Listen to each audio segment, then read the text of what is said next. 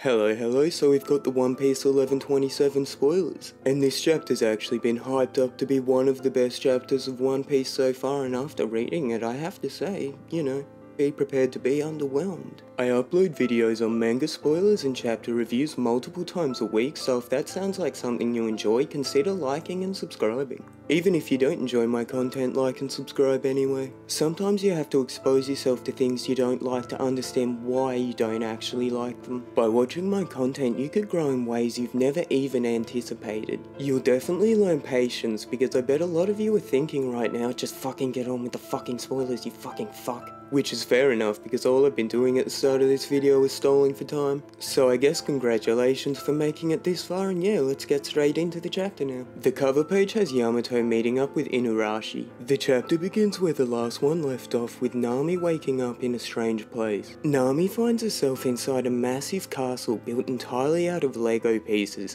Even the plants are made out of Lego.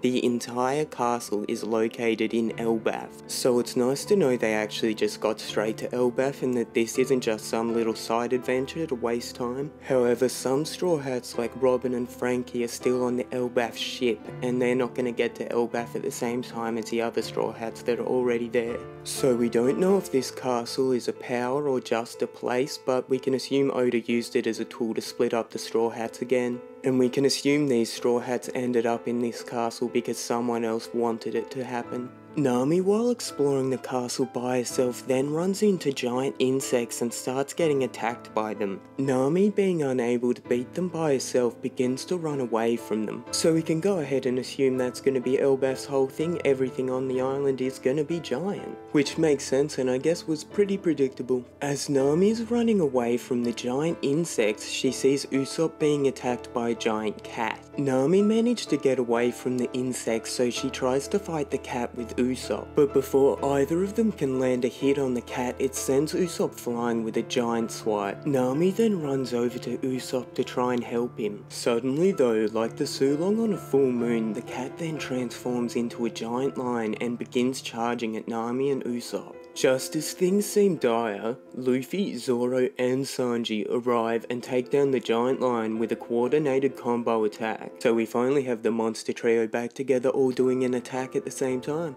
Which is pretty cool to see, and like usual they're saving Nami and Usopp. The chapter then ends with Luffy, Zoro, Nami, Usopp and Sanji reunited, all wearing Viking outfits and ready to leave the Lego castle. So it looks like they've split the group up and half the Straw Hats are already on Elbaf, ready to begin their adventure in their new outfit. Thank you so much for watching, and remember to like and subscribe if you enjoy the content. I'll do a video on the full chapter spoilers as soon as the leaks have been released. So be on the lookout for that. I don't know how to end a video. Goodbye.